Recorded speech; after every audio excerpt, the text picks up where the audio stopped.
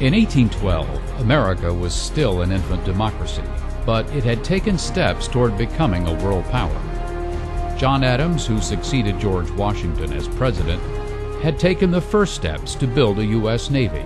6 frigates provided the country's main naval power.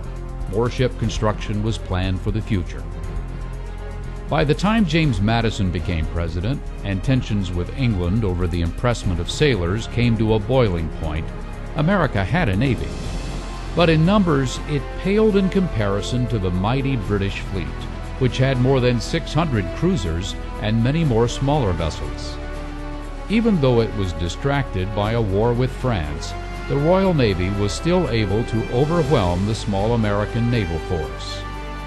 Though small in number, the 6 U.S. frigates had plenty of fight, and sometimes entered a battle with superior firepower to their British adversary.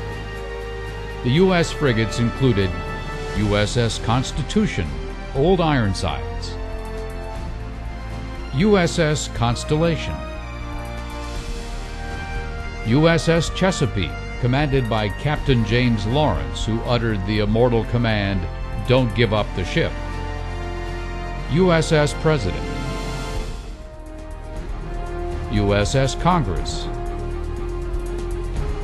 and USS United States.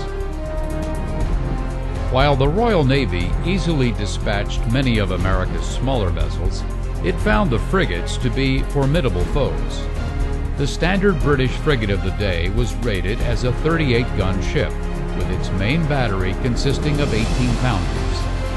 They often found themselves outmatched in encounters with the Constitution, the President, and the United States, which were rated as 44-gun ships and were capable of carrying 56 guns with a main battery of 24-pounders.